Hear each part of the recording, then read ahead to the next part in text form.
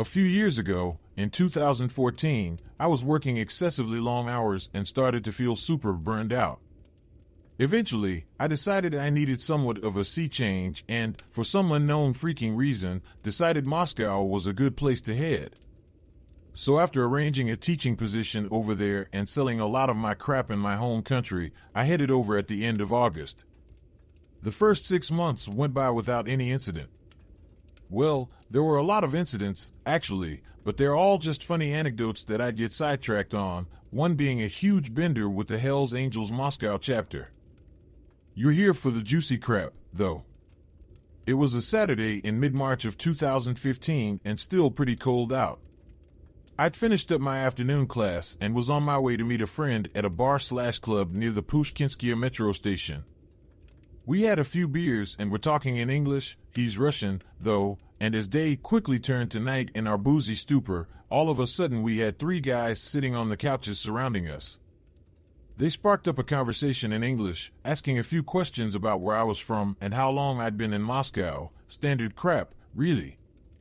They seemed like nice enough dudes, and my Russian mate didn't seem to have any issues with them, so we were accommodating.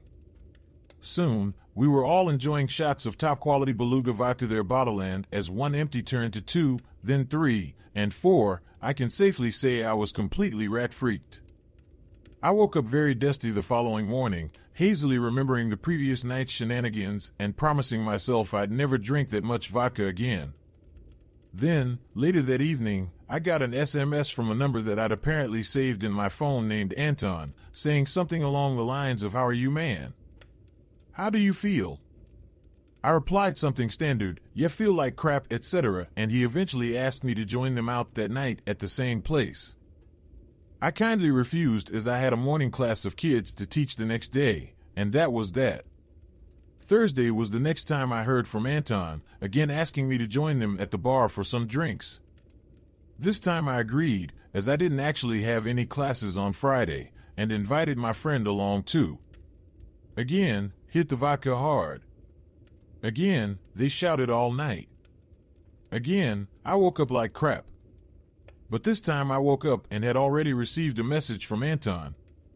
Keep in mind, I'm paraphrasing all of these communications as it was a few years ago now. Anyway, the message said, "Come to meet us at insert bar name today," meaning Friday. I replied telling him I couldn't drink as I had my class on Saturday and heard nothing back.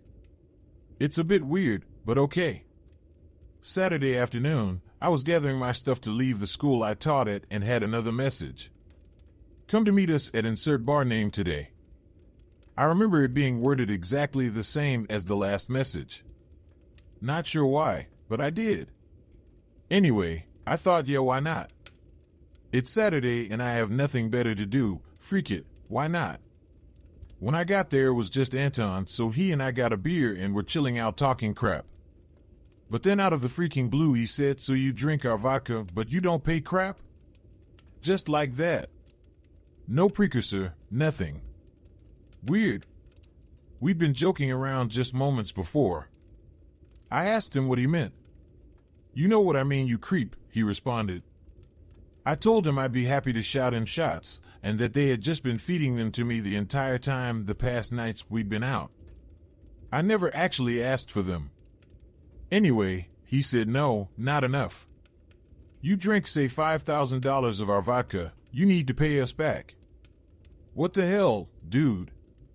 How did you calculate that? "No vodka is worth that," I said. He replied, "This bar vodka is expensive." I went to the bar and got the menu and checked it to confirm. Nope. There was no way I owed him that. I showed him and still he told me I owed him $5,000. I had crap all money at that stage. I'd spent most of what I'd saved before leaving and I was being paid peanuts at my teaching job. "Oh, but you're from the country, you know people who have it." I said, "Nah man, nobody would send me that much." Then he looked at me, just stared at me. For a while. It was awkward and super tense.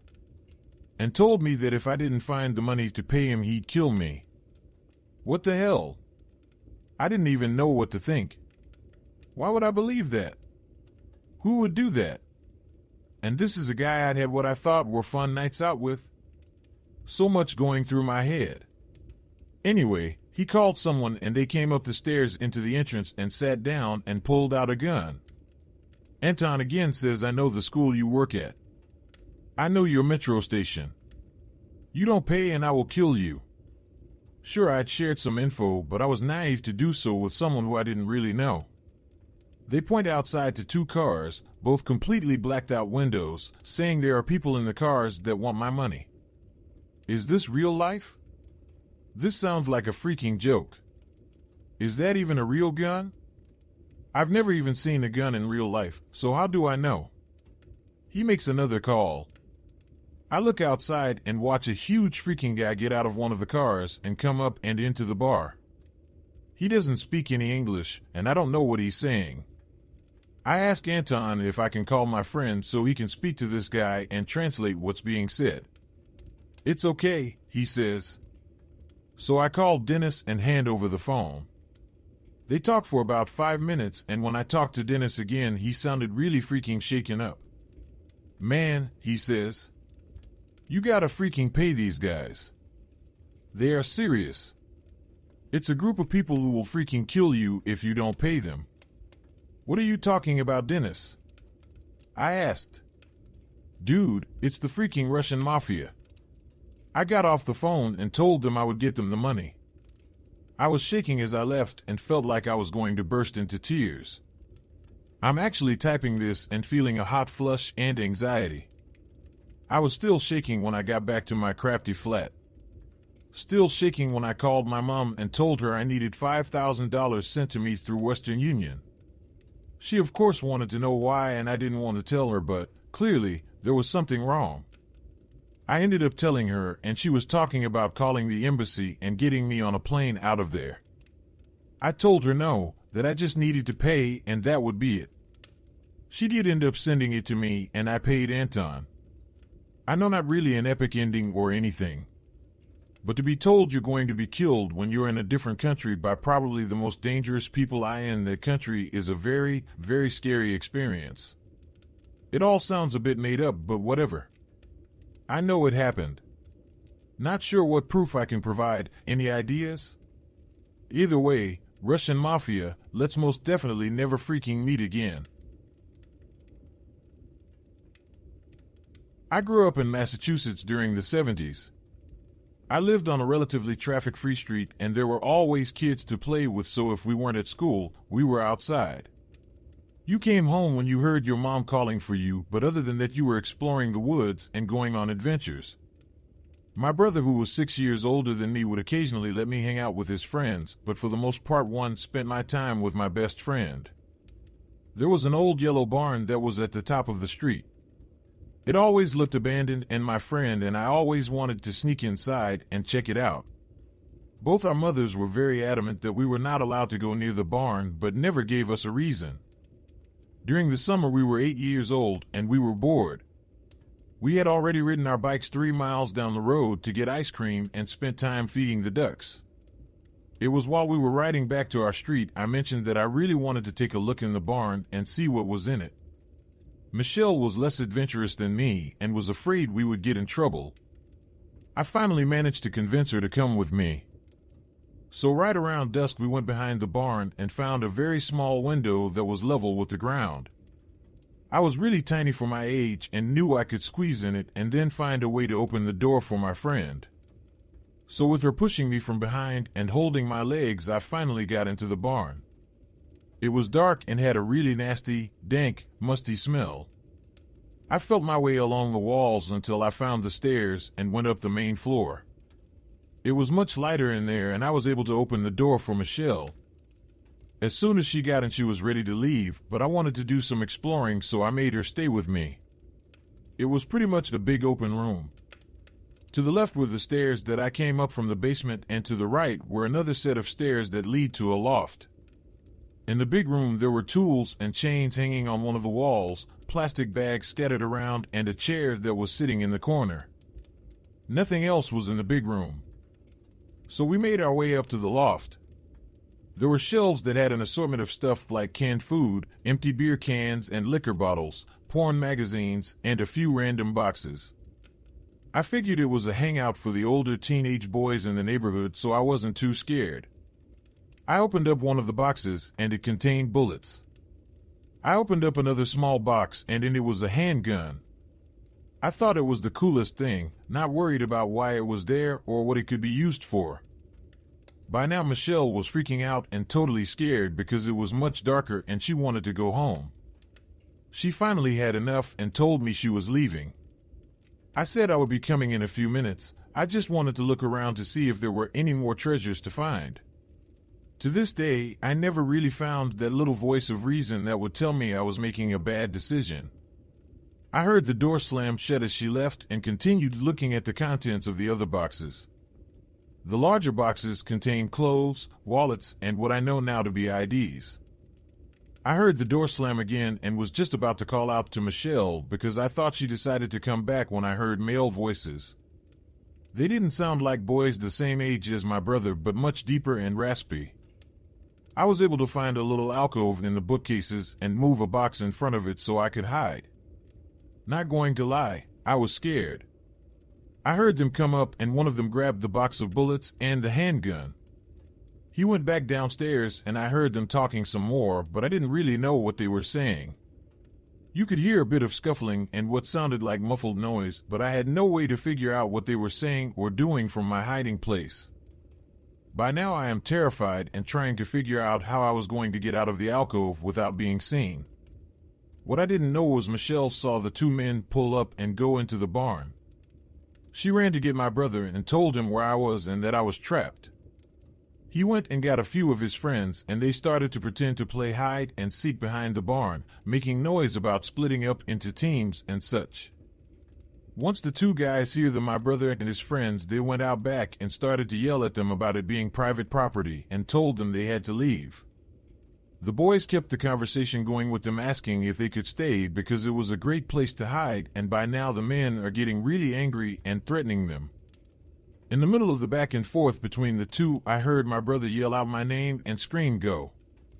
As quietly as I could, I went down the stairs. When I got to the main room, I could see what looked like a big trash bag in the corner. I was wiggling around and I was so scared I almost screamed out loud. I finally managed to quickly go out the front door and make it to the side. I met up with my brother and his crew and we started to walk away from the barn. One of the men looked directly at my brother and said, "Step foot on this property again and you will never leave it alive." Some of the boys laughed, but my brother nodded his head seriously and said he wouldn't trespass ever again. It was pretty quiet as we made our way down the now dark street. You could hear some of the parents calling out for their kids to come home. We could hear our mother call out our names, so we separated from the group. I gave Michelle a big hug and swore her to secrecy about what we did.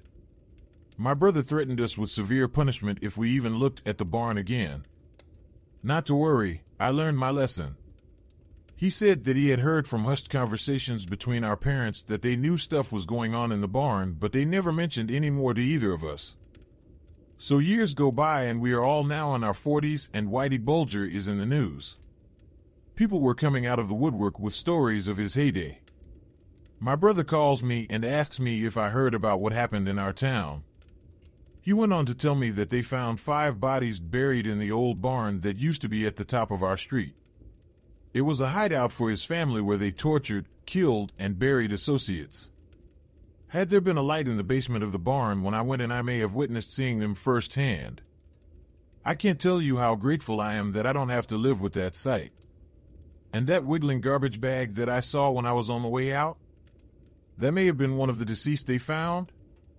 I will never know for sure, but it is possible that I could have been trapped in the loft while they executed a man. I asked my father for details, but even to this day he was not forthcoming.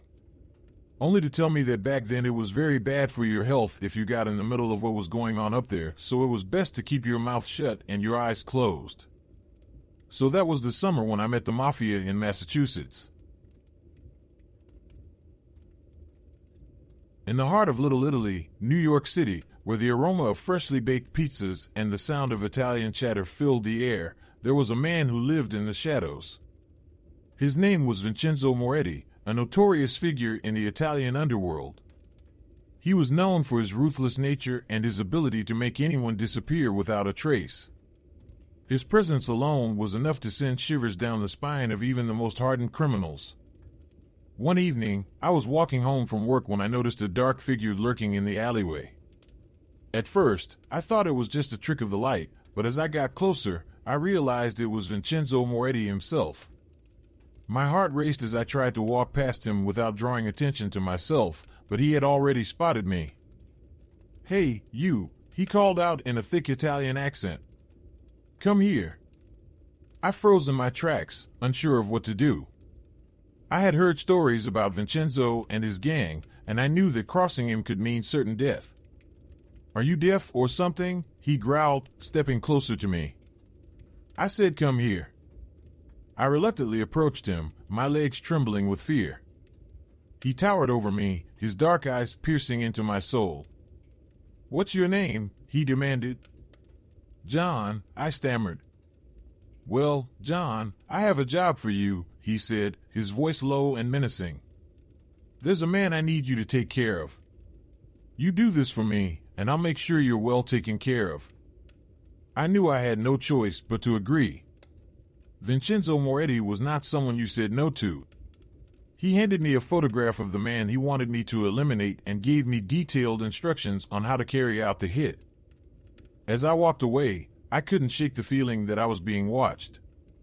I could feel Vincenzo's eyes on me, burning into the back of my head. I knew that if I didn't carry out the hit, I would be the one who ended up dead.